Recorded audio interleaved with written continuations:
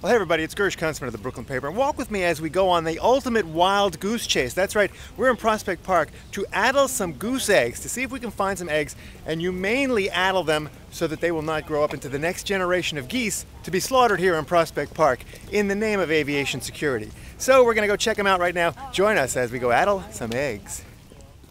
Now I know a thing or two about egg addling from my extensive coverage of last year's goose massacre and the humane efforts to avoid such an event this summer.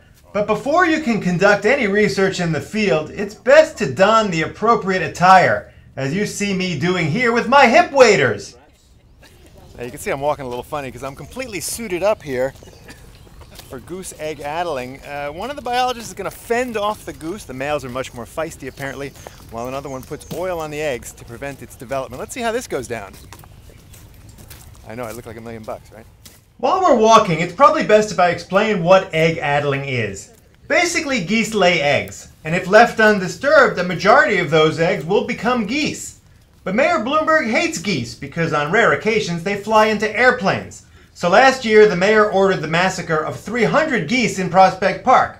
To avoid a reoccurrence of that, the Prospect Park Alliance, working with the Humane Society, is putting regular corn oil on developing eggs to prevent them from hatching into airplane-threatening waterfowl. We were invited along to watch.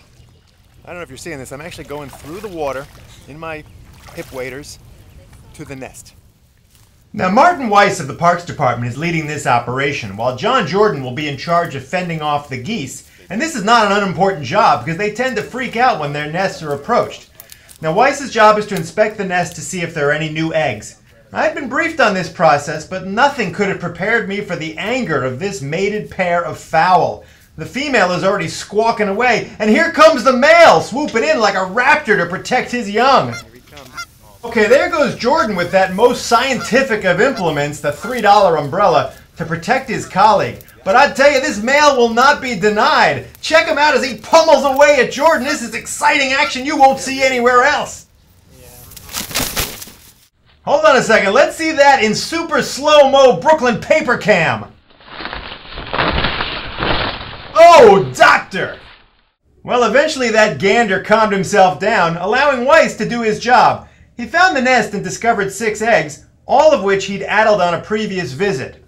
There's 6 marked eggs, which means I've already been here at one stage or another. All right, we call this a retreat. We call this a goose retreat. We have done our business.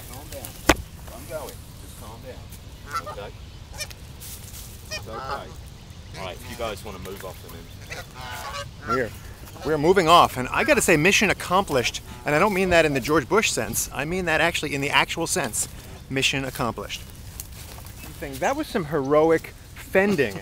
Any techniques you want to give the viewer at home? No, just be very careful. I feel bad for them. I mean, they're upset. Well, that's all from Prospect Park. We didn't get a chance to actually addle any eggs, but we did get to see some of the heroic, humane work being done by some of the biologists here.